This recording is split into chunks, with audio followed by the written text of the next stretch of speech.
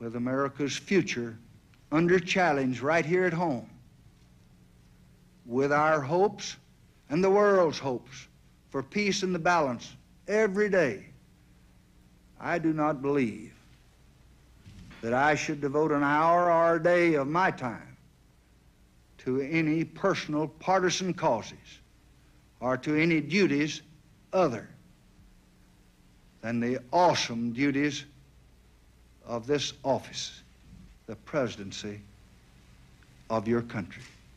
Accordingly, I shall not seek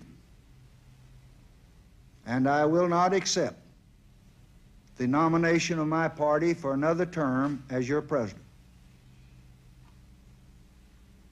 But let men everywhere know, however, that a strong and a confident and a vigilant America stands ready tonight to seek an honorable peace and stands ready tonight to defend an honored cause, whatever the price, whatever the burden, whatever the sacrifice that duty may require.